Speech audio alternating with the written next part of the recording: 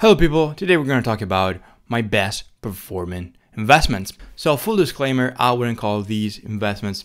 They're more of a flip as they are, as you saw and you will see, just singles. So what we're going to do today, we're going to go over what I bought, why I bought it, and especially how you can also try and perhaps learn something that you didn't know, or else just see a different point of view. So not only I'm going to show you what I bought, how it's performing, but most importantly, I will show you why. And I think that's where the key is, which doesn't mean I know the Holy Grail. Otherwise, if I knew that I knew, then I wouldn't be telling you, if you know what I'm saying. If I did find the old Holy Grail, I would most likely not be on YouTube. But what I did worked, and it's working, and perhaps you can try and check it out for yourself. Let's get started. So I'll get started with what is unarguably my preferred card so far in today's list. And as you can see, it is Iron Crown. Now, I will try to put up next to my face or somewhere a video showing the card itself, as I bought 4. Where are they? Right here. So I bought 4 of these bad boys, and I mean, they're just gorgeous. Hopefully by now you'll have seen the video, and there's a detail which is obviously, I don't know if I'll be able to show you. There's Iron Crown's high, which is blue, with the correct lining. It looks like a diamond, which is just I mean, I don't want to say breathtaking, but it's just insanely gorgeous. So I mean, you gotta try it. There's the Groudon Eye, which is basically a mix. It reminds of the volcano behind it, of the magma and stuff.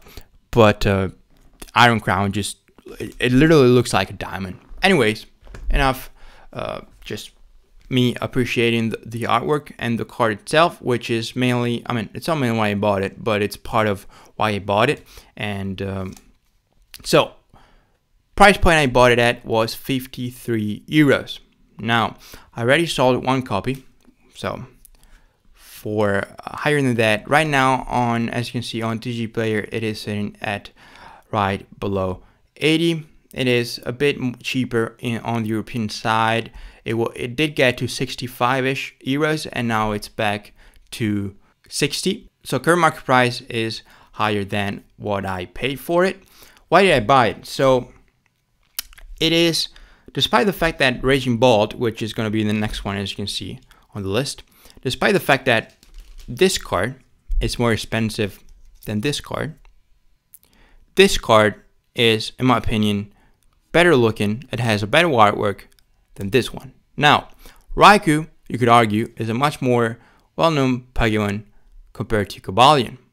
Yes, it is the ancient and future version of the two, but after all, if you look at this, you think about Cobalion. If you look at this, you think about Raikou. Let's not lie to ourselves. So, that being said, doesn't a moon with a tree in front of it reminds you of something? If you know what I'm saying, I mean, I'm calling this the Moon Crown. I'm pretty sure I'm not the only one.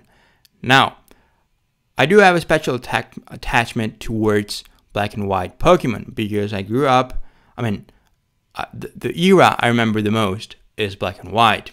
And I do have a full art Cobalion myself. I mentioned it before previously on a few videos. So the reason I bought it is, I think, and before this became playable, I talked about the buyout in one of my videos, which I'll leave you to it if you want to, but this was the chase card of a set. And I still believe that collectability wise, this one is the chase card. That's why I bought it. I did a research, and the spoiler, the best performing cards are the chase card of every set. Now you can fact check me on it, because I actually didn't do it for all sets. Sneaky me. I'm spreading misinformation. Sounds like I'm being a real PokeTuber. But yeah, I mean, it is the chase card. It was a chase card. It has the potential to get back to being the chase card, and I bought it for a good price, as well as used a let's call it a strategy that we'll take a look at throughout the video. Now, Raging Bull, why did I buy it? Because the European market took a couple of days to price in the information that was playable. So I bought it for 52 euros and then it spiked up. Now, right now it's sitting at 70 euros. So I'm in the green, and I was just quick enough to basically price in the additional data, the additional piece of information of Raging Bull being playable, and the market wasn't quick enough. So that's basically, I mean, it's not a good job, Barrett. You forecasted a shift of demand. Yes, I did, but it was like obvious. Again, unless you weren't blind, it was an obvious play. Now, Metagross, which I bought 3 copies. This one is interesting because what happened was, so first thing first, this is a gorgeous card. In person, stunning. I bought these for 5 euros each. In the US, as you can see, the US market is already pricing these cards. They bought them at 450 and right now they doubled. So this already made 100% move to the upside. So if you bought here, most likely you are selling here, at least some of them. So what happens in the European market is there are a few sellers with large supply. Once that supply dries out, then it's the Wild West. Basically, it's the market dictating the price. As long as those large sellers with 10, 20, 18, you cannot lease more than 18 cards at a time, cards listed at a time.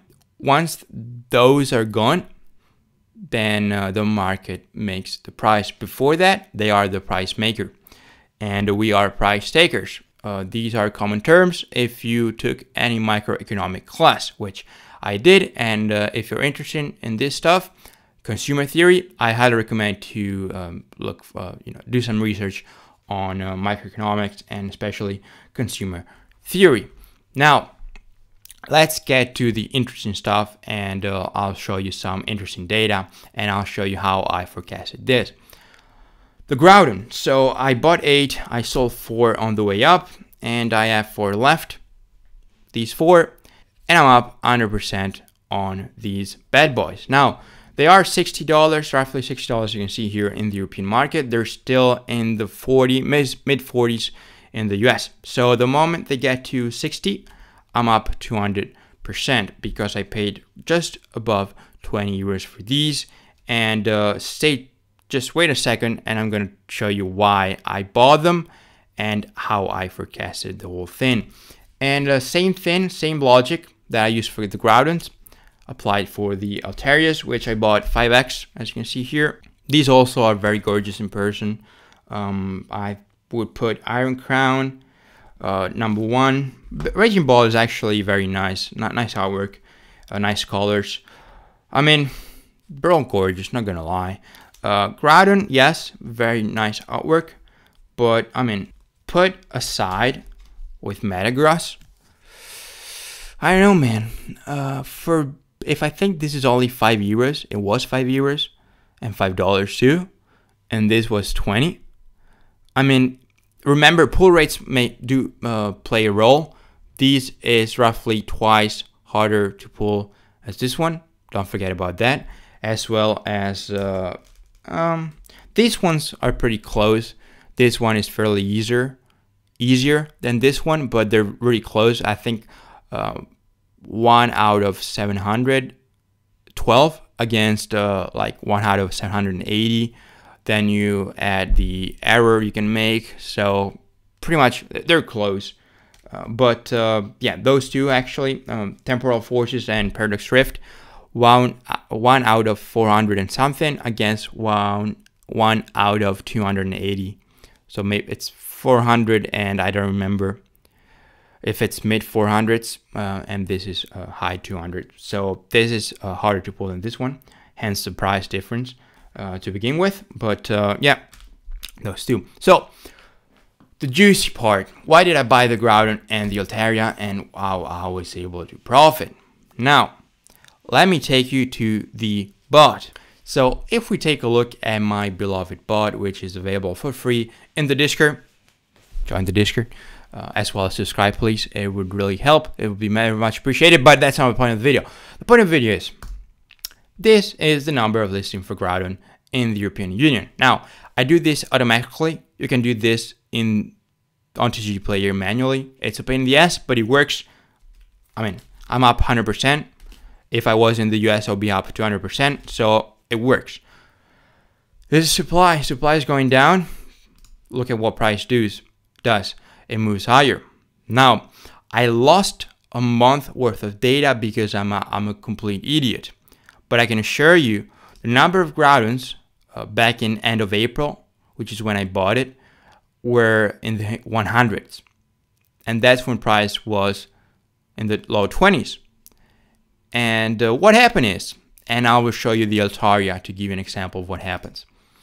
Altaria is in the 100, was in the 100s.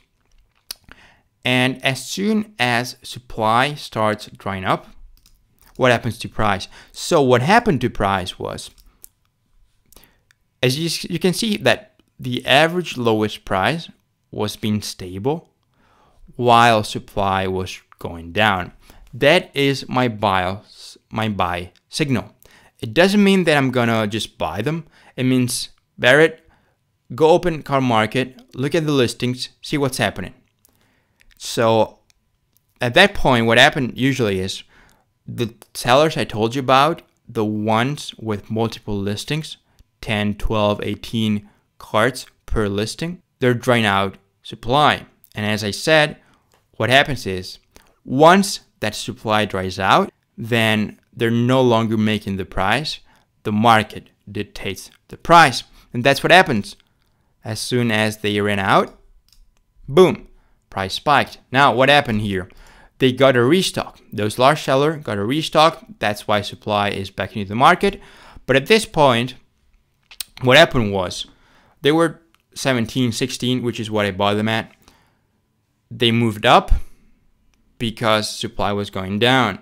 Now, the seller saw that the new market price was 25, as you can see here. So they listed for lowest price, which was 25. So the new market price now is 25. What's going to happen is, as soon as that supply dries out, if there's still demand, and if the supply dries out, it means that demand is there, price is going to continue higher.